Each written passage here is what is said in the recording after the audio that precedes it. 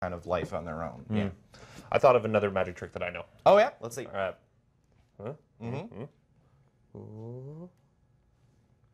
It's amazing.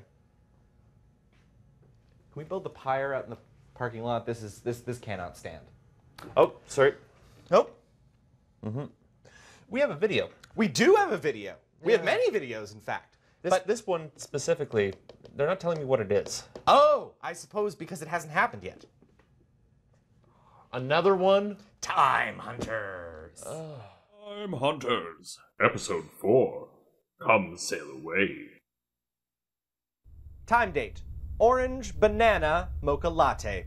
Wait, hold on. That's my drink order. Anyways, these are the voyages of the time ship Moofiekins the Cat. Our continuing mission is to save the producer and remove Jerry from the show.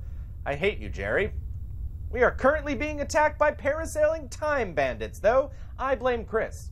You promised we were actually going to go save the producer. And we are! I couldn't have predicted time bandits. Who could predict time bandits? Direct quote. Hey, look, time bandits. We should go see what they're doing. Yeah, I was trying to be friendly. You wrote time bandits are salad eaters on the front of the ship. They're vegans. I thought they liked healthy eating.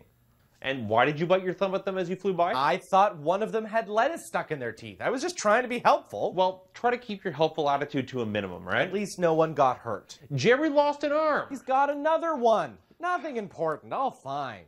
Time Hunter's Guidebook, Section 4, Paragraph 2.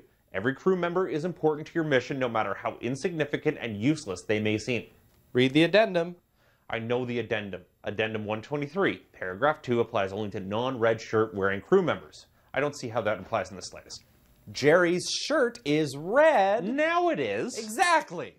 I think you're being very liberal with your interpretation. Don't get all political with me. Number 2. Number 2? Poop joke. Oh, you're so immature. Time date. Broccoli ginseng smoothie. Ugh, I did it again. Whatever.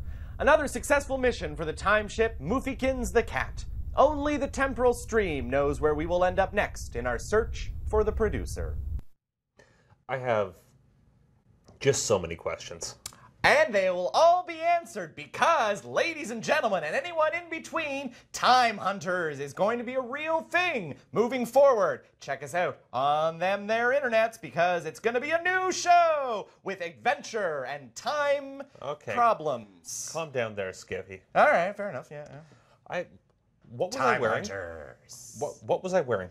You see, I need to ensure that I have a backup beard, so we attached just a couple of epithelial skin cells just along the outside of your jawline, and it yielded some really exciting results. As far as beard transfers are concerned, we have got this locked down.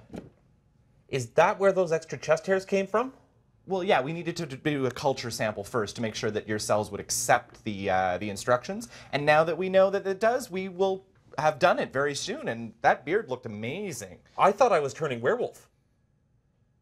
What did you do? Okay, but let's go to a break. The thing about lycanthropy is that it's a really useful way of affecting gene sequences, right? So, like, much like